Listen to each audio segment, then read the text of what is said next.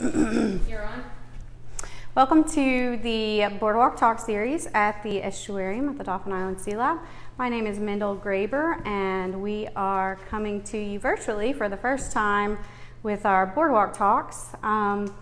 So hopefully those of you who are at home tuning in will enjoy a little virtual trip to our beach classroom. And if you have any beach finds that you have previously found and taken home with you, please feel free to ask questions about your own beach finds, submit pictures, and we will try to answer some of the questions about the things that you have collected. So I'm going to show you some of the things that we have here. These are typical items that can be found on our Gulf Coast beaches. We have a lot of things here. And so we've got some mollusk shells. So these are probably one of the most common things to find on the beach. So we have, I'm going to grab this as well, and this. So these two are very commonly found on our beaches. And in a minute, I'm going to come back to these two shells. They're both snails. This is an oyster drill snail, and this one is called a moon snail. And they both drill holes in other animals' shells. And I have one to show right here. So if you've ever walked along the beach and found a shell with a perfectly round hole in it like that, that was likely drilled by one of these two. So they secrete an acid, and they can drill through the calcium mollusk shell, the clam shell, or sometimes they'll even eat others of their own kind. And you could do a little experiment at home if you had a little piece of shell and you put it in a glass of vinegar, even a mild acid like vinegar. You can see dissolving these shells. So you can see bubbles coming off of the shell if you put it in vinegar. So a lot of times we find these two shells, these two kinds of shells, occupied by a different kind of animal. So I have an assistant over here. Let's see if you can find me a hermit crab in there. And Mendel, while you're looking for a hermit crab, Bailey News 12 wants to know if we're going to look at any starfish. We are. In fact, I brought a live starfish that we had in a tank here at the estuarium, so I will show you that in a few minutes. So these are hermit crabs. This one is in an oyster drill snail shell. So let me do a quick poll.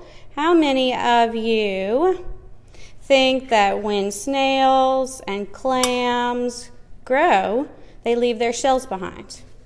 And how many of you think their shells grow with them? What do you think, Noah? Do they leave their shells behind, or do they grow with them? They grow with them. Noah is right. So when mollusks grow, their shells grow with them as our bones grow with us. So they hatch from egg cases like this.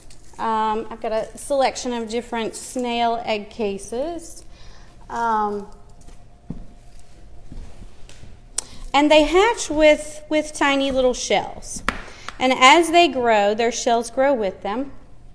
And you can sort of see a growth pattern in this one. This is a lightning whelk.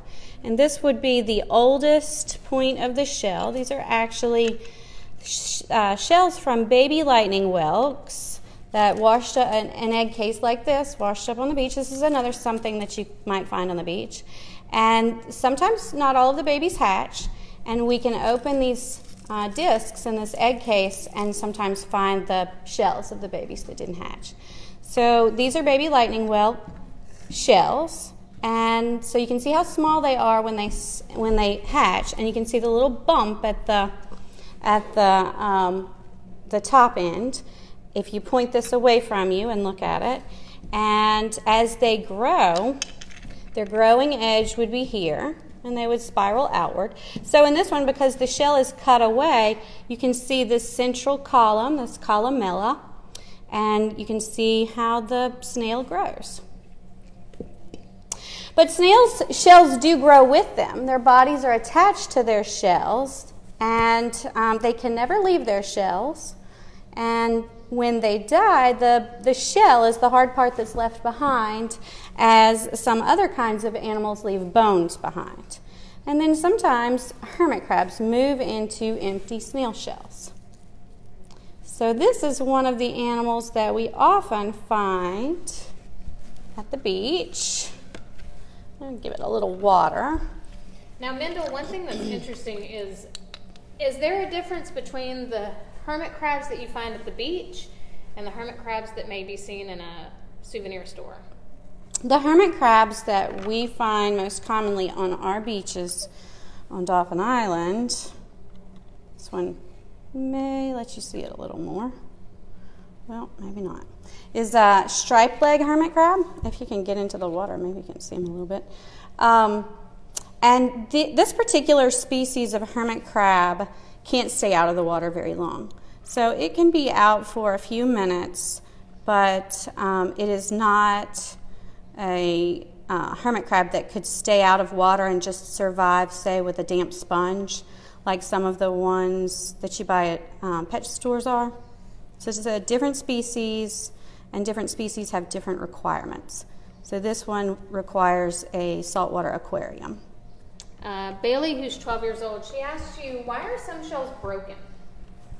They get broken by different processes in the ocean. They might get broken by waves pounding them against rocks during storms, or sometimes they are crushed by bigger animals that might eat the mollusks inside. Sometimes crabs will eat the snails or animals inside, or fish might crush shells to eat the animals inside. So they get broken in different ways.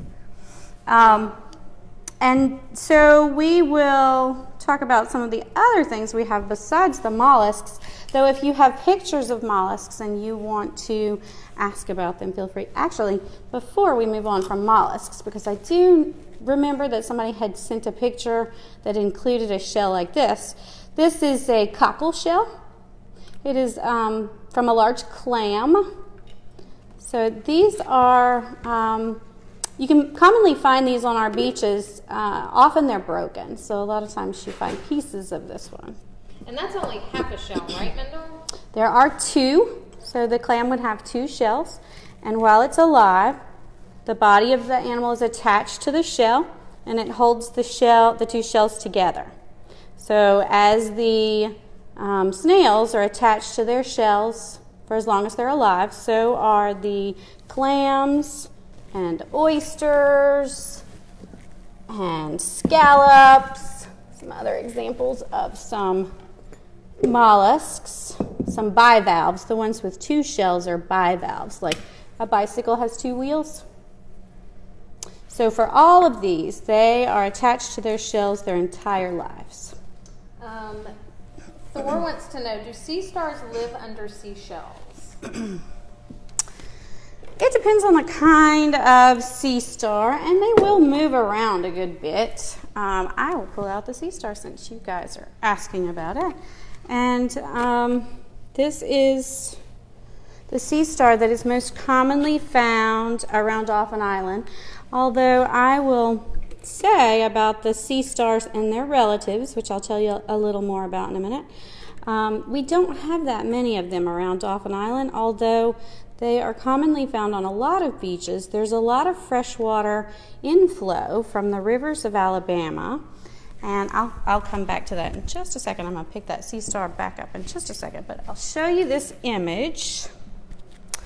This is the watershed of Mobile Bay, and all of this land area in green drains to Mobile Bay, and then that water, a lot of it flushes out between Dauphin Island and Fort Morgan Peninsula, and then the currents in the northern Gulf of Mexico push east to west and push a lot of that the fresh water and the salt water are mixed together, but this water is a lot more fresh than the water out in the Gulf of Mexico. It's a lot less salty. We call that brackish water. So that brackish water is pushed along Dauphin Island's beach there, and sea stars and their relatives don't have a very high tolerance for low salinity water. So we don't see as many of these on our beaches as you might find on some beaches. But this is one that we do find here. And I'll flip it over so you can see the underside. So these are little suction cup feet called tube feet. And it can stick to the side of the container. It was doing it a few minutes ago. So it moves with those suction cup feet. They often will bury themselves at the water's edge. The beach is kind of a hard place for animals to live. There's not vegetation for them to find shade and shelter. The sun is pretty intense. There's not a lot of shelter from predators. One of the adaptations of animals that live on the beach, and the beach would extend a little bit out into the water. So if you find a sea star at the water's edge, even if it's in the water, that would be considered living at the beach, is burrowing. So they are flat and they will bury themselves in the sand. This is the mouth of the sea star right here. And what's really neat, Mendel, is we have some of these in our aquarium for people to watch, and they move so slowly. As you can, it's kind of cool to watch them as they move around. They do move slowly. But different sea stars have different life habits also. So some of them they scavenge for algae and dead things that they find in the sand. Some of them are active predators. They will eat snails and other slow-moving animals. Some of them will eat coral. So there is some fun footage of, if you speed sea star movement up, you can see some pretty impressive chase scenes with sea stars chasing down their prey. Joey, who's 8 years old, he asked you, can starfish grow their arms back? They absolutely can. So one of the common characteristics of sea stars and their relatives is that they can regenerate, and they're really good at regeneration. So the sea star could theoretically, if it survived, it could theoretically grow back if it only had 1/5 of its body. Will, who's 6-year-old, wants to know where the eyes are on starfish. Sea stars don't really have very obvious eyes that I can point out to you, but they have light receptor cells. So they have cells that can pick up light, so they can tell light and shadow. And actually, as I look at the tip of this sea star, it looks like it may be regenerating the tips a little bit. You can see it. Kingston, who's 10 years old, wants to know how come there are so many sand dollars on the beaches of Dauphin Island? Hi, Kingston. Sand dollars are related to sea stars. So I will show you one that's relatively whole. And, you know, they're one of the shells that wash up, often broken because they're pretty delicate. When the sand dollars are alive, and you don't see many live ones around Dauphin Island, but they are covered in really short spines that almost make them look furry, and those spines usually fall off after they die. And this is the mouth of the sea star, and so they will push food up these grooves using their little spines, and they also have little tube feet, the little suction cup feet like sea stars. And so they eat. They also can often be found around beaches. Just they're not commonly found around our beaches because of the low salinity water. And they too will bury in the sand. And often one of the factors that affects what you find on our beaches and how much you find on our beaches is the energy of the waves. So sometimes this is from storm energy. Sometimes after a big storm, you get more energy and larger things, larger shells, and more of them are uncovered by the sand and pushed up onto the beaches. And there are other factors as well, like different barriers. So like the sand island spit that goes out from Dauphin Island. So different factors to what washes up where and when. But a lot of it has to do with the energy flow.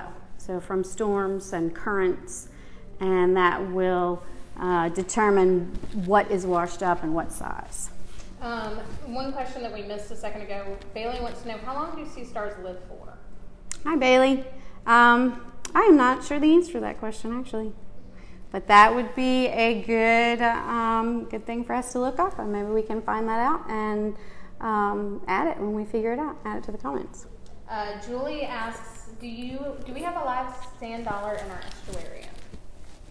I don't know if we do. I think we may not right now. I think there's one in that blue thing where we got the... You thought you saw a live sand dollar? No, I think there is. But we do have lots of other kinds of live animals, another couple of which I will show you. And we, have sort of a changing cast of animals that we have at the estuarium, depending on our collection and what is turning up in our local area. So I'm going to show you another live animal, and I am going to point out that it would be pretty strange to find this on our beaches, but it does happen. So this is a freshwater turtle, and we have, even recently, so it's not unheard of, it's a little unusual, found some baby turtles, freshwater turtles, that wash up on our beaches. And we do have people who find them occasionally.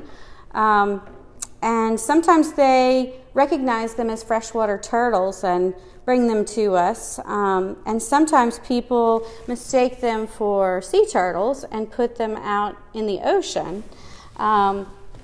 So they wouldn't fare too well out in the Gulf of Mexico if they were put out in the Gulf. But what happens is when we get big rainfalls in the state, as we've had this spring, we get all this fresh water flushing down, and it has a lot of energy to it when you have a big slug of fresh water, and it will sometimes push freshwater animals that live in the delta, in the Mobile Delta, down Mobile Bay, and sometimes they raft on floating logs, floating debris, and then when they exit Mobile Bay and they're riding that current, they get pushed up onto Dauphin Island beaches. So it is not unheard of to find freshwater animals alive, and also vegetation, freshwater vegetation, and other things that are being pushed by water down into the bay and then onto our beaches. So I will address a question, let me grab this, that we had from Rebecca a couple of days ago. And she didn't have a photograph, she didn't have her phone or camera with her when she saw this, but she described it. And my best guess from her description of seeing tracks that were two wiggly lines with no obvious footprints. So my best guess from that description is that might be turtle tracks. So I printed out a picture of turtle tracks. These are sea turtle tracks, but it could also have been diamondback terrapin tracks, which would have been smaller. The turtles are lighter, so they wouldn't have made as deep an impression in the sand. But if it's a little early for turtles to be coming up onto the beach and nesting, the nesting season usually begins May 1st. But during nesting season, sea turtles do come up onto the beaches, the females do, and lay their eggs, and then they leave the eggs and go back to the ocean. And the tracks sort of look like tractor tracks. And if you see anything like this on the beach, we ask that you share that information with share the beach turtle, the turtle monitors. So this says report a sea turtle emergency, but even if it's not an emergency, if you find tracks, they would like to hear about that. And for anyone who might be interested in being trained as a volunteer sea turtle monitor, the Share the Beach is conducting their training online right now, and you can find that information here. So, Mendel, going back to two quick questions that we had on sand dollars. Gage 7 and Sawyer 4 want to know what eats a sand dollar when it's alive. Hi, Gage. Hi, Sawyer. There aren't that many animals that will eat sand dollars. I'm going to kind of clack this on this shell so you can hear it. So sand dollars are pretty hard, although their shells are brittle and fragile and they will break. But the soft part of the animal, the tissue part, sort of permeates through this test. So we call this a test rather than a shell, like an oyster shell. So with the oyster, the tissue part, the soft part of the animal is on the inside of that shell. And if you opened it up, there would you find a piece of tissue, the meat, the animal there. The sand dollar is a little different. So the soft tissue parts are kind of all incorporated and threaded through the hard part. And so that wouldn't be too easy to get a meal out of this animal without eating a lot of that that hard part. There may be some animals that might eat them, especially when they're small, and it may be sort of like incidental, like they may get eaten with other things as an animal might be grazing, maybe something like a sea turtle that would have powerful enough jaws to crunch through them. And one more from Casey, who's 9 years old. She wanted to know, how do sand dollars move? Well, they do have those little spines. They're very short, so this one doesn't have them, but if you can see, I have a magnifying lens. I don't know if that would help. Thank you, Noah. If you can see these little dots on the underside, that is where its little spines were attached. So it has a lot of them covered in little spines, looks a little fuzzy when it's alive. And it also has these little suction cup feet, like the sea star. You may be able to see those in the sun. So it can move both with its spines, pushing itself around, and with its suction cups. And then let's go back to sea turtles. Kim wants to know, how long do sea turtles live? Sea turtles can live for a very long time. Of course, there are early deaths, but they can live 50 years or longer. It depends on the species. And another interesting thing to note about turtle lifespans is that it takes a very long time for them to mature so that they can lay eggs. So for that reason, there's a conservation concern with that because a lot of them will die before they grow old enough to lay eggs. And so keeping the sea turtles alive long enough for them to reproduce is an important conservation concern. And Laura just wants to say thank you for hosting a virtual field trip for us. Oh, my pleasure. So what do we have next? Okay, a few other things here that are interesting. So I've got these snail egg cases that I already showed. I didn't point out what they were, but these are from lightning whelks, the little babies that we get out of here. This one is from the oyster drill, and it does get that name because they drill holes in oysters. So I described how these snails drill holes in other animal shells. I have a different kind of egg case right here. They don't look much like the, bird eggs that we're accustomed to, the ones we hunt at Easter and eat for breakfast, right? But this is an egg case from Noah, can you grab me that picture right there? Skate, which is a fish that is related to sharks and stingrays, and they look a lot like stingrays. Thank you. So here is an illustration of a skate and a baby skate curled up inside this egg case. And some people are familiar with these and think of them as shark egg cases. So I will note that there are some sharks in other parts of the world that make egg cases that look similar to this.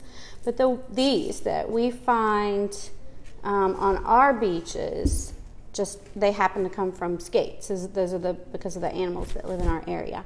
And they are also commonly called mermaid's purses. That one has eggs in it that's still in there before that one dies. So this one here appears not to have hatched. Often you'll find them and they have an opening. Well, this one is damaged, but often you'll find them and they have an opening where this one's hard to see, but it's there. There's a slit in the egg case, and so that would have been where the baby hatched out. Does only one baby come out of it? I believe there's only one baby. So this one does not have that slit where the baby hatched, and what you hear rattling in there is likely the remains of the baby skate that didn't survive. Poor baby. Yep. So what is the difference between a skate and the rays that we have in our tank here? Skates and rays are pretty similar.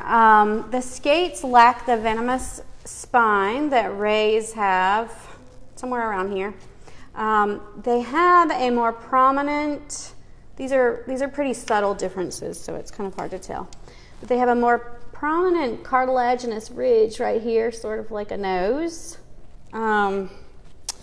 And they have 2 dorsal fins, although some of our ray species do have dorsal fins. Someone mentioned an electric ray.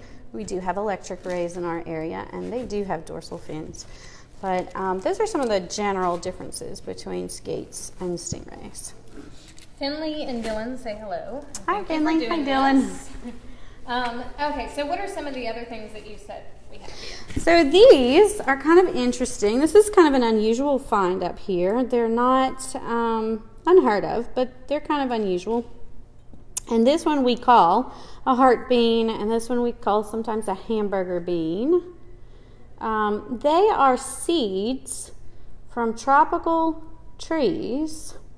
So these trees would be living and growing in the tropics, and they would drop their seeds into the water, and then usually they would sprout somewhere far south of us. They would wash up on a shore and they would sprout south of us. But occasionally these seeds find themselves in currents that carry them all the way up the coast of Florida and onto our beaches. So they're not going to sprout here because it's not the right climate for them, but they are kind of interesting to find on our beaches once in a while. Kind of cool. I have some bones as well that you might find on our beaches. A little selection of bones here. Let's see. This is one that or a couple that you might commonly find on our beaches. So before I tell you what they are, I'll give you guys a few minutes or a few seconds to think about it. What do you think this is? I mentioned that they were bone, so what part of the body do you think they might be from? Well, let's put those right next to each other, and then let's look at a different one and see if anybody wants what people have to say about those guys. Okay, so we'll come back to that, and we'll come back and answer that question. All right, so these are also bones, and they are from a different kind of animal. And Noah, can I hand these to you and let you help us out with a little information, observation? What do you notice about that bone? I think this bone came from a dolphin. You do? What do you notice about it? What could you tell people about that compared to... On this side right here, it has little dots that are poking out. Yeah. And whenever you rub your finger across it, you can feel the bumps. Yeah, that's a good observation. So these right here. These bones are very light compared to other bones. So let's put those down for just a second, Mendel. We have a couple of people who have jumped in, and they think that those bones you were asking about are a fish spine.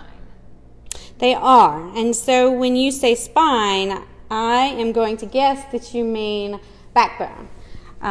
Because there are also different kinds of spines that we might find on fish that might be venomous spines. But this is a section of a fish backbone. These are vertebrae.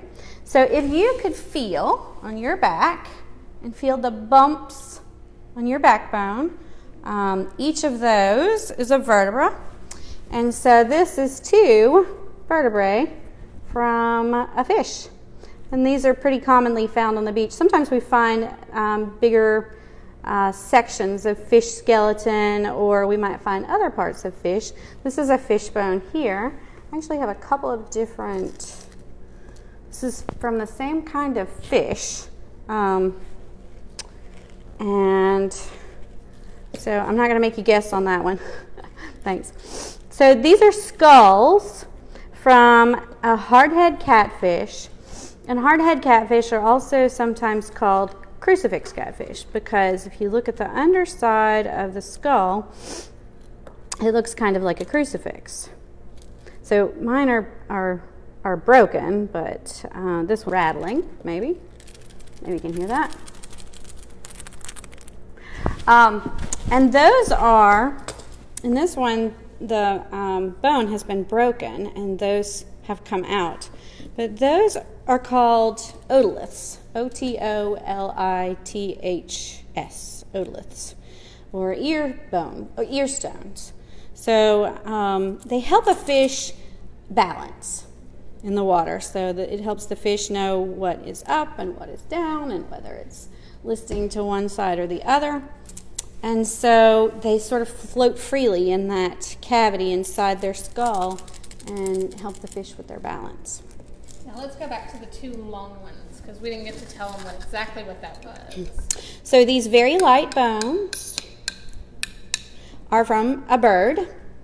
They are from a pelican. These are pelican wing bones. And these bumps that Noah observed on these bones are where their flight feathers were attached. So they have large feathers on their wings that help them fly, and then they would have a different kind of feather around their body, on their backs, and on their breasts to keep them warm. So they have different kinds of feathers on different parts of their body that would have different functions. All right, so I will tell you about something else. This here is a piece of wood, piece of driftwood, and you can see that it is full of holes and channels. And the animal that produced this, and you might find the driftwood with holes in it on the beach like this. The animal that produced these holes is called a shipworm. However, shipworms are not worms. They are clams. So they make the calcium shells like other clams. And each clam has a long muscular foot. It sort of looks a little bit like a tongue. The shipworm foot is quite long. And so I would imagine that is probably how they were initially mistaken for worms. We call them shipworms rather than driftwood worms, because these would have posed a pretty big problem for wooden vessels. And so they would have had to take measures to protect their ships from being riddled with holes by animals like shipworms and others that make holes in wood, burrow into wood to live in it. Oh, and this one right here, this guy right here, has some. He's a fully grown. Actually, I should say this girl here. This one's a female. So this is a horseshoe crab. This one's not alive, but we do have live horseshoe crabs here. Is that a fully grown horseshoe crab? It is fully grown. Oh, So, real quick, Dawn just asked, why is it called driftwood? well, it's called driftwood if it's been drifting in the ocean. So if it's been drifting in the ocean and then it washes up on our beaches, we call it driftwood. So you can see some other evidence that it's been in the water. So this is evidence that it has been in the ocean. You can also see a couple of very small barnacles right there. And sometimes you'll find wood on the beach that perhaps hasn't been drifting in the ocean. We have dunes adjacent to our beaches, and so that is a land-based source of wood, but a lot of the wood that we find on the beaches has at least drifted through the water and gotten some animals that have attached to it or burrowed into it. And so we call that driftwood because of its time drifting in the ocean. And while you grab the horseshoe crab again, yes, Laura, you're correct. That is the worms the scientists are studying from the underwater forest. That's right. Pretty cool. So this is called a horseshoe crab because of the horseshoe shape of its carapace, the shell here, exoskeleton. But they're not actually crabs. They are only very distantly related to crabs. And they're more closely related to scorpions and spiders, but not very closely related to them either. And sometimes that information leads people to think that they would sting with the tail here. They do not sting with that tail. They have this kind of bowl-shaped shell that's very good protection for the underside of their body. This is the softer, more vulnerable underside where they have their legs and their gills and their mouth. So the shape of this shell is good protection for the more vulnerable part of their body. But without this tail to use as leverage to flip themselves, if they got flipped over, they would have trouble turning over. So that is what they do with that long tail. They do not sting with it. Bailey asks, what size is a baby horseshoe crab? Baby horseshoe crabs hatch out of shells that are about the size of BBs. So the baby horseshoe crabs are very, very tiny, and they molt pretty frequently when crabs and shrimp and horseshoe crabs and insects and scorpions and spiders and millipedes and centipedes and roly-polies, arthropods, all animals in that group, when they grow, they shed their exoskeletons. They molt. And so the baby horseshoe crabs would molt very frequently as they grow. Oops, caught. I'm going to grab some more arthropod. Here, I can just turn right around to you. Things that you might find on the beach. Sam, who's 9 years old, he wants to know if horseshoe crabs are edible. That is a great question, Sam. I love that question. There are people who eat horseshoe crabs. I will say that horseshoe crabs are pretty tough to get into. So if you look at this animal, you might think that it would have a good bit of meat there, but when you flip it over, you see that you might have overestimated the amount of meat that was in it. When you look and you see all those, like this shell here, there's a lot of space that's not tissue. And so they don't have that many natural predators because of that. So it would be a whole lot of work to get through this hard exoskeleton, this tough exoskeleton, and for the effort, there's not that much meat to the animal. There are animals that will eat them. Sharks will eat them. Some animals that have big, powerful jaws. And especially when they're smaller and they're a little easier to crunch through, their exoskeletons are not they're not as thick. There are people who will eat them too, but they're not very commonly eaten in the United States. They are valuable for another reason, though. Horseshoe crabs have blue blood. It's copper-based, unlike our iron-based blood. So our iron-based blood carries oxygen around our bodies.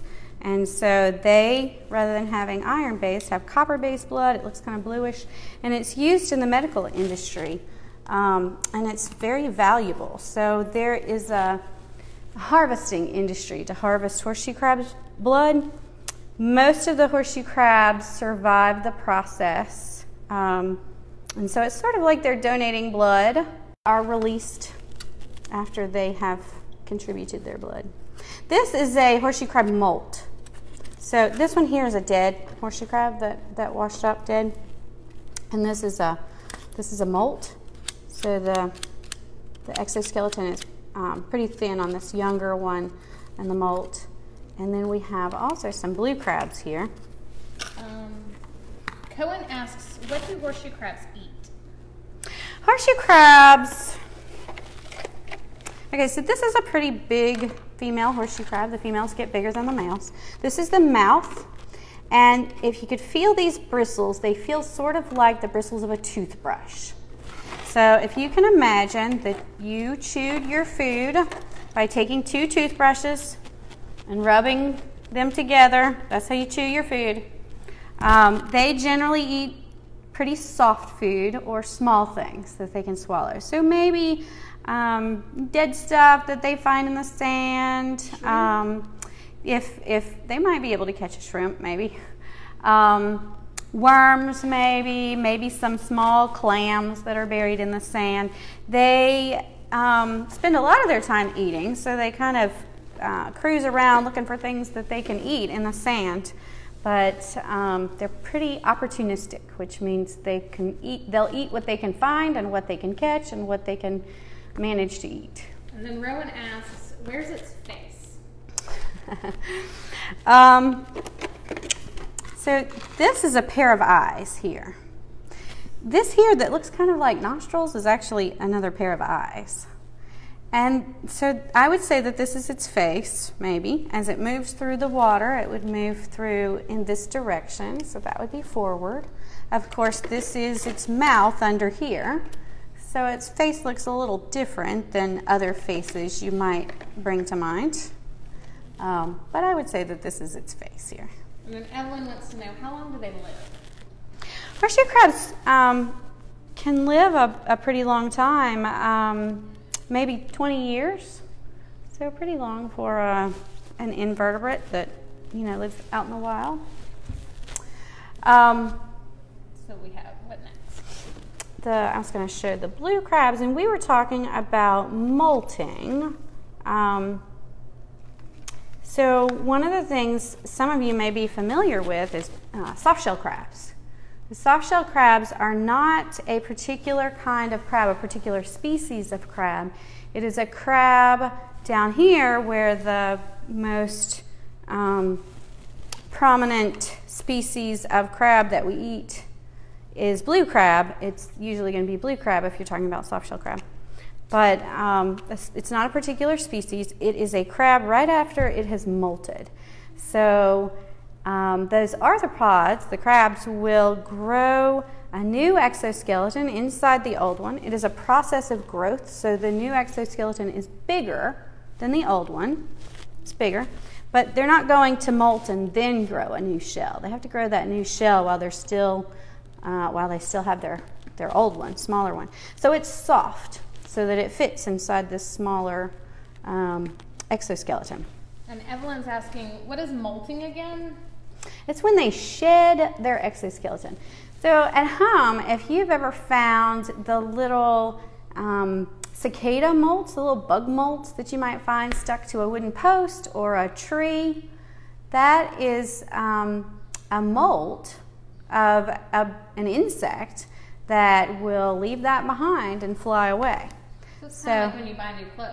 Yeah. You have to get something that will fit what you're going into. Or sometimes people are familiar with snakes shedding their skin. So we actually shed our skin too. We just don't do it all at once. So when the crab is ready to molt, they will take in water and sort of split. For the blue crab, it's this back seam right here. For the horseshoe crab, it's the front. And they'll split that open, and they will wiggle out of their old exoskeleton, and they will be soft for a couple of days before their new shell hardens up. So during that time, they can be harvested as soft shell crabs for the seafood industry. Ann Collins wants to know, where are horseshoe crabs and blue crabs located in the world? So where's the range? Horseshoe crabs are, this is sort of an ancient species, and there are 4 living species of horseshoe crabs. Only one of them is found in the Americas, and it's found all along the East Coast, along the Gulf Coast, and down into South America.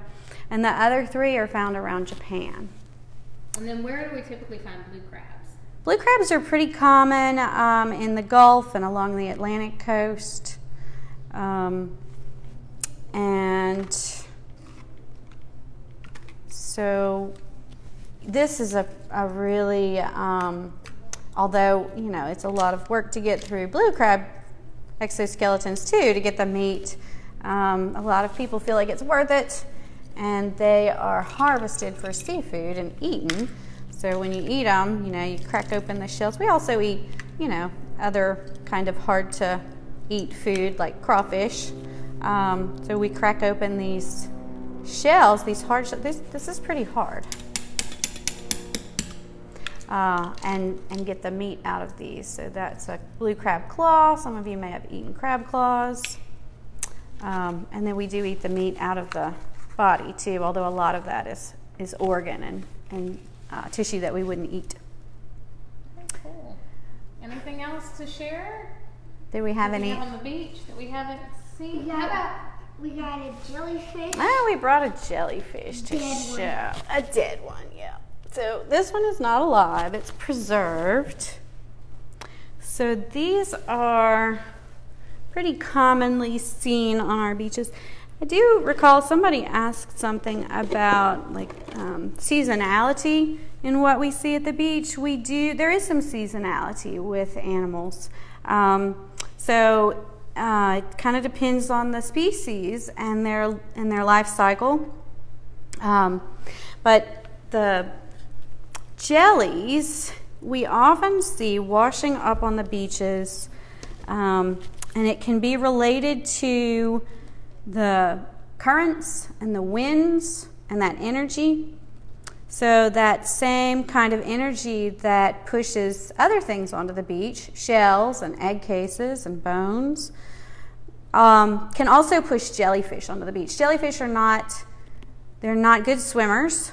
They're not good at swimming against current. And so if there's a strong current pushing up onto the shore, the jellyfish will often wash onto the shore. Can a jellyfish sting you when it's dead? Bailey's asking. Jellyfish can potentially sting you after they're dead. They have stinging cells that can pop and shoot these little stinging barbs out. I know jellyfish are commonly represented as shocking, like producing an electrical shock on cartoons, but they don't shock. They have these tiny little barbs that are in cells, sort of like a bubble. You could think of it as like a bubble with a little harpoon in it. And if that bubble gets popped, the barb can sting you. And jellyfish don't need to think about stinging. So they don't have a brain. They're not, they don't have to actively sting. So if something brushes against those stinging cells and pops those cells, they can be stung. So for a while, even after they're dead, if they've washed up on the beach, those cells can still pop. Unless they've been washed around in the sand a lot and all of the cells have popped, or unless they start to decay, to rot, and the cells are then degraded so that they're not going to pop. But for a while, they can potentially sting. And talking about jellyfish, there may be some where you see like little blobs on the beach that wash up. Are those stinging jellies, or is it? A lot of the jellyfish that we have in our local area have a sting that wouldn't even be perceptible to us. So I think at a different beach, there was like a row of jellyfish all washed up on the beach, That happens also, sometimes. one time I got stung by a jellyfish. Oh, that's terrible. So that's a pretty common experience, getting stung by jellyfish. And some of the remedies would be meat tenderizer, or running hot water on it, or you might take if you have a card like an ID or a credit card or something, and scrape across to lift the tentacle off of you without popping any more of those stinging cells into your skin. But yeah, or vinegar. Sometimes people treat it with vinegar. So pretty common experience at the beach. Another factor that might contribute to the abundance of the jellyfish is if we have big rain events, especially in the spring when there may be fertilizers going on to crops, and we have a lot of nutrients being flushed out into the ocean that would feed the food of jellyfish. We might have a bloom of algae, and then that would feed the jellyfish and cause the jellyfish to reproduce and be more abundant, and we might see more jellyfish during different times of the year, and we also might see them on the beach during different times of year related to the energy that might be pushing them onto the beach. Well, Mendel, thank you. Why don't you tell our folks about Boardwalk Talks and what we're hoping to do in the next couple weeks? So this program, our Boardwalk Talks program, is usually held here at the lab where people join us. The talks are free, they're open to the public, and we usually have them first and third Wednesdays of the month. Of course, right now we are not open to the public, and so we are bringing them to you virtually, but when we reopen, we would love for you to come down to the estuarium and join us for our Boardwalk Talks on the first and third Wednesdays of each month. And you can find our schedule on our website. Fantastic. Well, Mendel, thank you so much. And if people have any questions, they can reach out to you for them, correctly? Yes. Yes. All right. Thank you for joining us. Thank you.